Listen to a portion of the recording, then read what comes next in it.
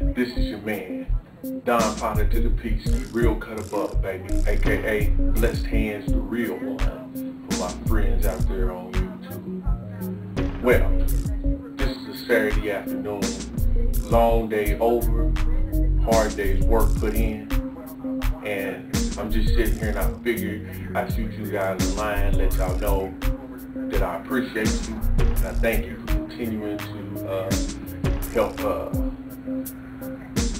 stuff my numbers on YouTube. I see my videos are being watched steadily. I'm networking constantly on Tag, MySpace, Facebook, Twitter, just any place I can. Also, I have my own space at the Real Cut Above's spot.ning.com. These are places you can go and check out more of my work. Also, you can network on the Real Cut Above's spot.ning.com. There you will find a variety of people and a variety of new things to do. Some services that you may need, some services you may be looking for, have a different vibe going on there, and I'm trying to build that up. But today's focus is on continuing to strive for excellence in everything that you do. What I do is I cut hair, and I strive for excellence in that on a regular basis. Now, for all my fellow barbers, aka cutters, around the world, around this nation, from the East Coast, West Coast, North to the South, the barbershop game is one of perseverance. Only the strong survive. You have to be a people person, and you also have to know how to cut. But don't let this be the first rule of the game, because I know there are some barbers out here that lack the skill but have the personality. So a lot that goes on has to do with having a great balance and act going on. What I want to say to some of you who are just out here filling chairs and getting disappointed and discouraged, you're somewhere where you feel like you're not cutting enough hair, or the customers aren't relating to you the way you think they should. As one OG to another that may be in a situation that's not appealing to him or her, get out of the game or step your game up. It's just that simple. Don't be discouraged, get encouraged. I personally believe that anybody who takes time to come into a barbershop needs to be treated with respect. If you're in a place where your co-workers aren't trying to encourage you, they're trying to discourage you, then you're in the wrong place. There may be some untapped hatred in your barbershop, your establishment. And if you are in a hate-filled environment, then there's no way that you can prosper financially or socially or mentally.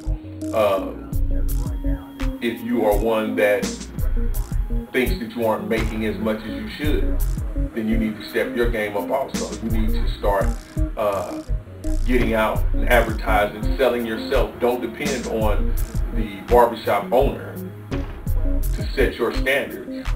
Set your own standards. Get out there, network, let people know who you are, show people what you can do. If people don't know you're a barber, you probably won't cut much hair. That's why OGs like myself and OGs in the game like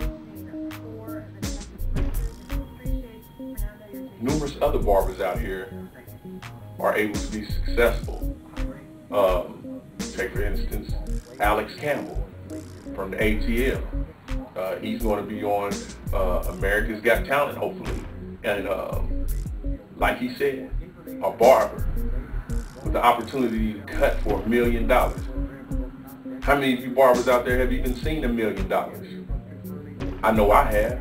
I may have not seen it in one lump, but I, like McDonald's, have over $1 million served and have made just as much. Now,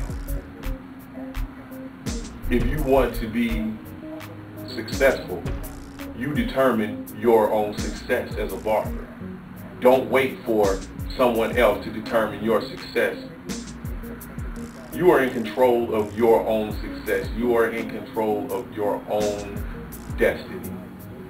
Stand up. Barack Obama is in office, and what he said was, he's not the change. He is a part of the change. We are all a part of the change. So why not? Step your game up. Let's make the change. Let's make some change. Let's stack some change. This is real talk. Serious business. If you need anything, I mean anything that pertains to the barbering game, if you need game, if you need pointers on haircuts, if you need to know what you can do to get yourself out there, hit me up on YouTube at Blessed Hands the Real One. BLESSEDDHANDZDAREAL #1. Blessed Hands the Real One. And I'll help you out. I'll do whatever I can to give you whatever type of advice that you may need from somebody who's been in the game for over 25 years, been self-employed as his own owner, own boss for 18 years. There are things that I know I can help you with, and I'm a player in the game, and I want to see all the players in the game be successful. You're not taking no money from me. There's too many heads out here, too much hair to be cut. So let's not be stingy, let's not be haters, let's be players. This is real talk from your man, Blessed Hands the Real One. I hope through whatever I've said, something has been heard for somebody out there to be a better barber, a better person.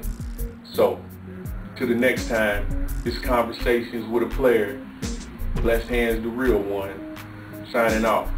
Hit me up and friend me up, and I'll get back with you looking for more friends. To the end, 100.